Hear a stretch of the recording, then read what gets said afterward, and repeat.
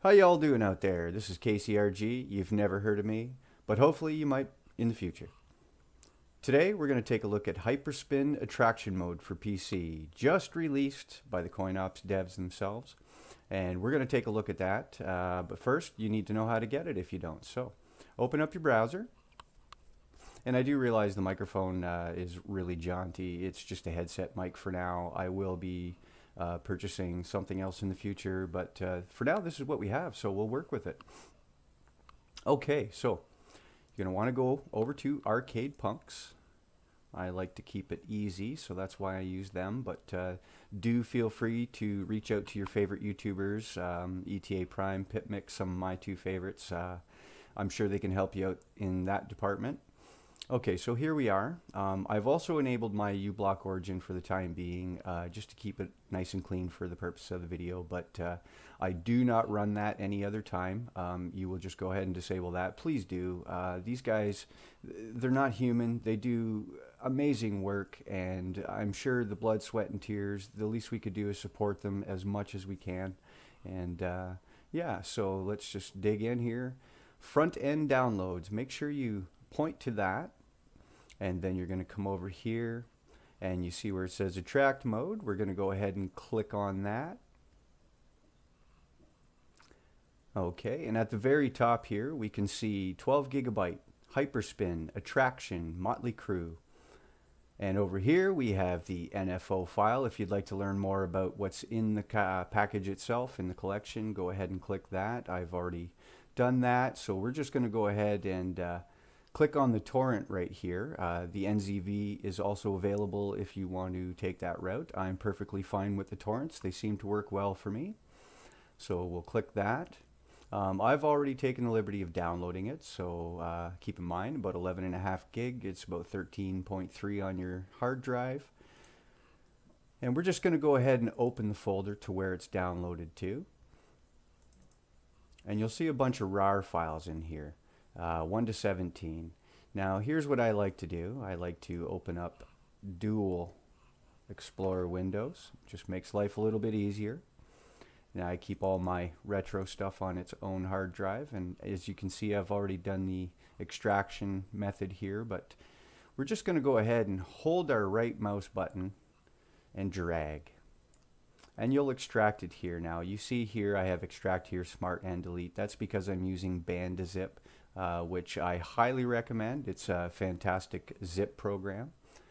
So once you've done that, you're going to have this folder, Hyperspin-Attraction. Double click, go inside, have a peek. You're going to want to do this anyways. This gorgeous little 3D pixelated icon, you know, attention to detail like this, I can really appreciate things like that. I just love it. So we'll right click that little guy and come down here to properties, click that. Okay, we'll bring this window up. Go over to here to the compatibility tab. Come on down to run this program as administrator. Now you're going to want to do that right away. You will run into a couple of errors when trying to open some of the games. If you haven't done this, have no fear. It will not mess up your build in any way. You can just exit the program and then come over to here and do this. So we'll click OK. Now that we've done that, I also like to go ahead and pin this guy to my taskbar, which I've already done down here. Okay, so we'll close these two windows. I'm going to leave this go and seed for as long as I possibly can. And it's still running down here. So we'll go ahead and close that. Now we're going to go and open up Hyperspin. So I'm going to take a moment and just let you really soak in the intro. I believe it was done by Ninja to be seen. It's just amazing. He did a fantastic job, and I think credit here is where it's due. So let's have a peek, shall we? Click yes.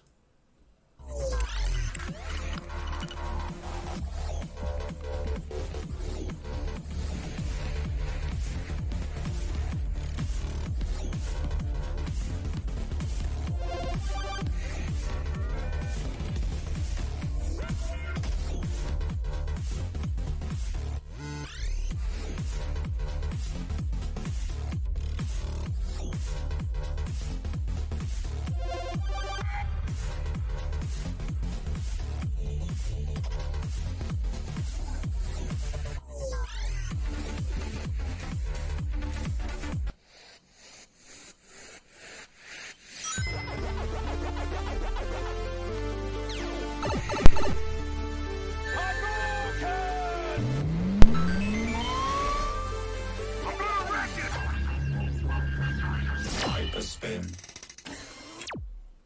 And there we have the intro, just fantastic. So I've already been in to the actual GUI itself, and you're going to be presented with something a little different. Here, let me just click right. Something along the lines like this. But I'm just going to go ahead and hit the B button on my Xbox One controller. And we're going to start from right here at the arcade. As you can see at the bottom right, bottom left rather, there's 500 games. It's just gorgeous, absolutely gorgeous. I mean, they really took the time to make sure that this was just gonna light you up as soon as you opened it, and that it does. Okay, let's keep moving. We have the Sega Model 2. Each one has its own unique backdrop. Everything here is done in high quality, so all the videos are high quality. I have a 43-inch UHD 4K TV, and I don't notice any blotchiness whatsoever. It's absolutely outstanding. You can even see the scan lines, so I'm not sure if you can pick that up in the video, but here you can definitely see the scan lines, and it just gives you that nostalgic retro feel. So moving on, we have the Sega Model 3.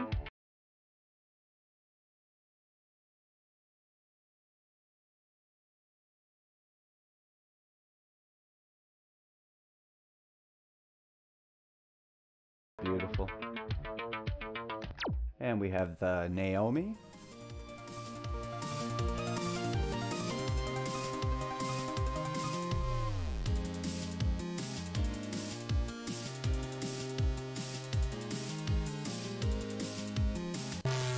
The Sammy Thomas wave.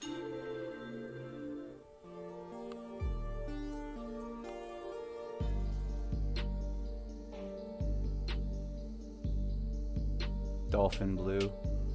Great game. Everybody should have a go at that one. Mortal Kombat. God, that's sexy, isn't it?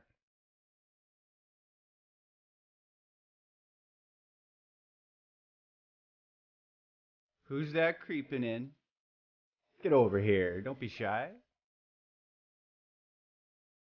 Alright, moving on. We have Street Fighter.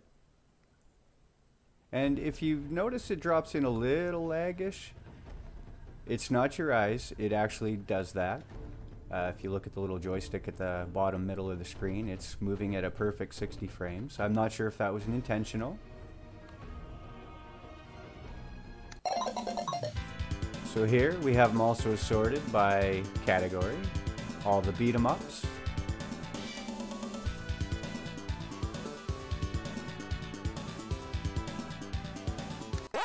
We have the fighting games.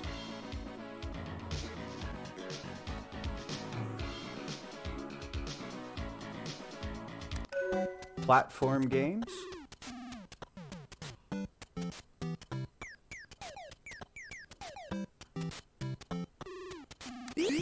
Puzzle games.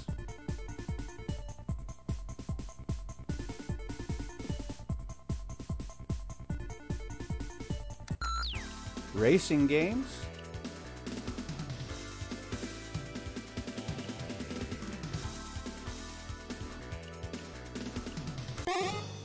Run and gun games.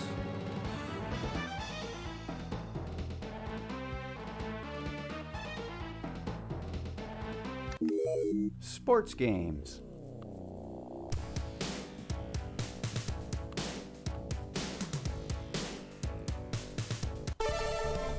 Rudy Tooty Aim and Shooty.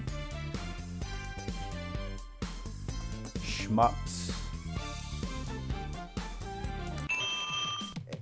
And the light gun games. Pew Pew. Pew Pew.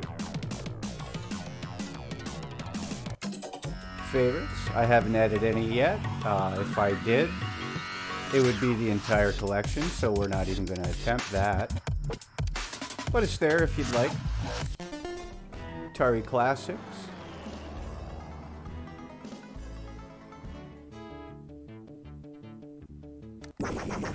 Van Presto.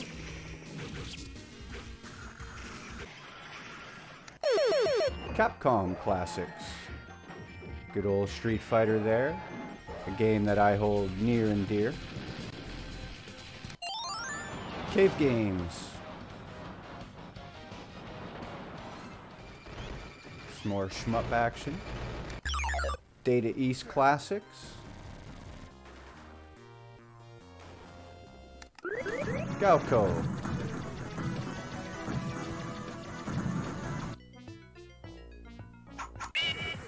Polygame Master.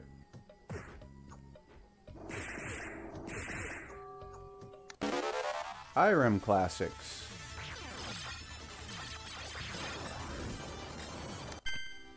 Kaneko?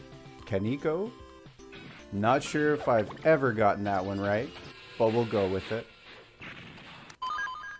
Konami.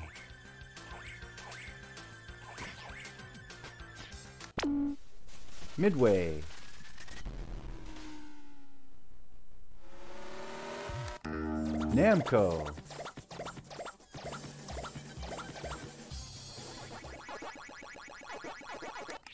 Nintendo.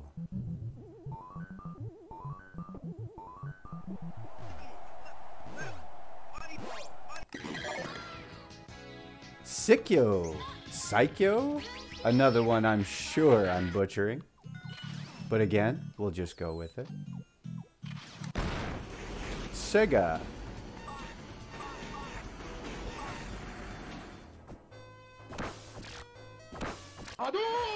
SNK.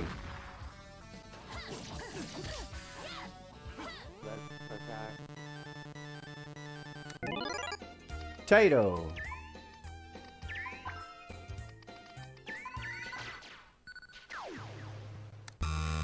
Technos Japan Core. Some of my favorite beat-em-ups come from this group, especially Combat Tribes, a mentally difficult game on single player. Tecmo. Bomb Jack. I used to play that in a convenience store. They sold milk and candy bars and things like that when things were cheaper. Toe Plant.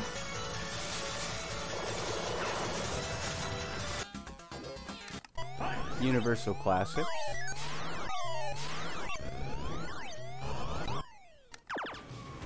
Williams Classics. Narc, when that hit the streets, there was a lot of controversy around that game. Capcom Play System 1. Another mentally difficult game. Capcom Play System 2. And last but not least, Capcom Play System 3. So, there we have it. All the settings. You can change up whatever you like, including the GUI, the controls. Speaking of controls, I like to usually head on over into the menus to know what I'm doing before I get into it, so I can just jump right in and have the maximum fun possible. Here's all the credits. Credits are where credits are due. Have a look here, and don't forget to support them. I'm KCRG. I hope you liked this video. If you did, give the screen a kiss. If you didn't, flip me the bird. Subscribe, don't subscribe. Have fun.